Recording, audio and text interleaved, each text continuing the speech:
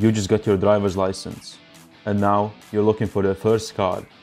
But the problem is, you're pretty broke. Or maybe not so much. Either way, I got a list for you. We're looking to the best car for students in 10 different price ranges. So if your budget is somewhere between 1 to 10,000, then make sure to watch the video. Starting off in under 1,000 category, there are not really that many options here. There is really only one car that looks pretty okay, has good fuel economy, and also is easy to fix, and pretty fun to drive. It is no other than the Mark IV Golf with the 1.9 TDI. But don't mistake it for the 1.9 SDI. While it is pretty economical, it's just way too slow. This generation Golf is also pretty easy to fix yourself and also cheap to run. Before buying, inspect for rust. This is the biggest and most expensive problem to fix in these cars. If you're a bit more rich, then I would suggest the 1.8 Turbo, but that would be a pretty hard to find car in a good condition. Also, if you don't like the Golf, consider other Volkswagen Audi Group cars in that price range, which have the 1.9 TDI. These are the cars to look for. Under the 2K mark, in this price range, you can look for something that matches your taste. Maybe you can get a good BMW that is not that beat up. Maybe if you're looking for something economical, you can get an Audi A2 or a Skoda Fabia. But what would I buy? Well, I would look for the best car overall. It would need to be a bit sporty, economical, practical, and also inexpensive to maintain. That car is no other than the Volvo S60 with a 2.4 diesel. Preferably all-wheel drive, but that's just a bit too expensive. This is the car to buy in this price range, but usually they have pretty high mileage. If you can find one with about 300 to 350,000 on the speedo, that would be a pretty good deal. For the gearbox, it is up to you to decide. Personally, I would pick the manual, but if you are driving most of the time in the city or sitting in traffic, pick the automatic. Under the 3K mark, not that many options appear in this price range, but one that sticks out and the one that I would pick is probably the 2-liter diesel BMW 3 Series. It is fun to drive, it's economical, it looks very good, and it's not that expensive to maintain. But again, buying a BMW in this price range is a bit risky. Most of them are driven pretty hard, but the good news is that people who do that usually pick the bigger engine like the 3-liter diesel or the 3-liter petrol. But still, check the vehicle thoroughly. If you want something that could be a bit safer to buy, I would recommend a Toyota Avensis or an Audi A4 with a 1.9 diesel. Maybe even a Fabia. But I think it doesn't look that good as other cars. But it's cheaper to run, so pick which one you like. Under 4K. Now we're in the most riskiest price range, because with this money you could buy performance sedan, but they could turn out incredibly expensive after a while. You could also look at some SUVs, but again, you would need to inspect for rust. The safest bet would probably be a Ford Fiesta, and you could get a relatively new one in this price range. If you don't like the Fiesta, the Opel Corsa is also a pretty good option. But if you're looking for luxury and sportiness and are willing to risk, then you could look into the BMW 5 Series or an Audi A6, C6.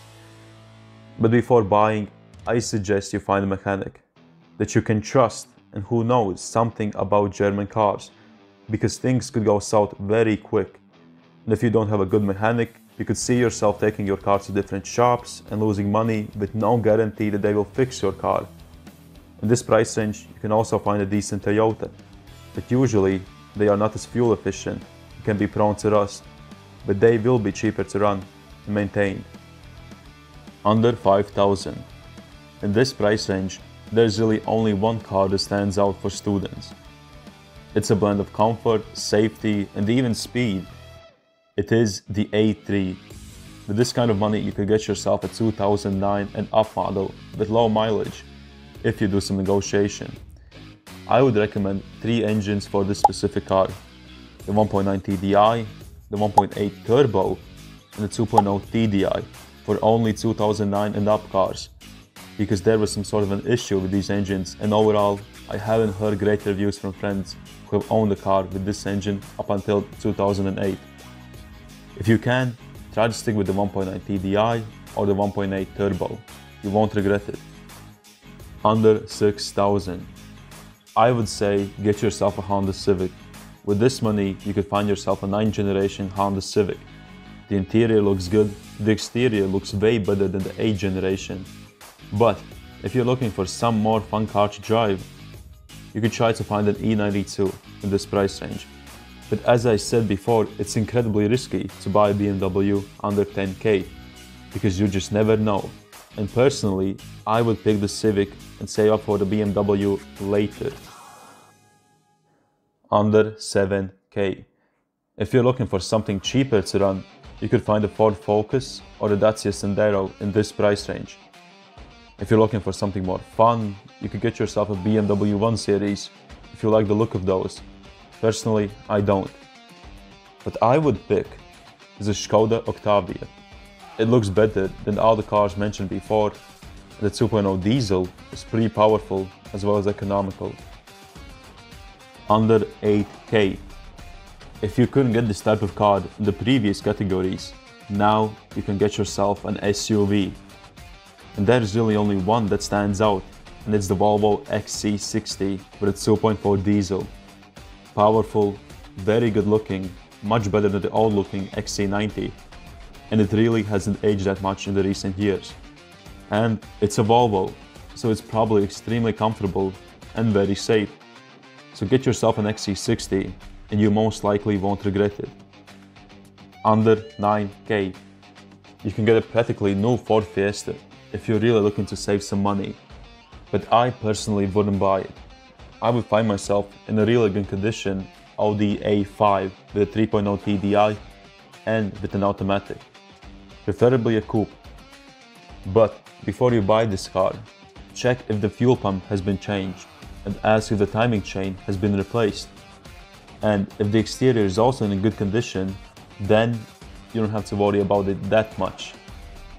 I think it's the perfect car in terms of looks, luxury and performance. The only issue is that it can be unreliable. So don't say I didn't warn you. But with this money, you should be able to find yourself a pretty good one. And for the best car under 10K, I would pick the F10 BMW or the Audi A6 C7. But it could be extremely hard to find a good one under 10K, and they would be pretty expensive to maintain. So for students, I would pick the Toyota Corolla.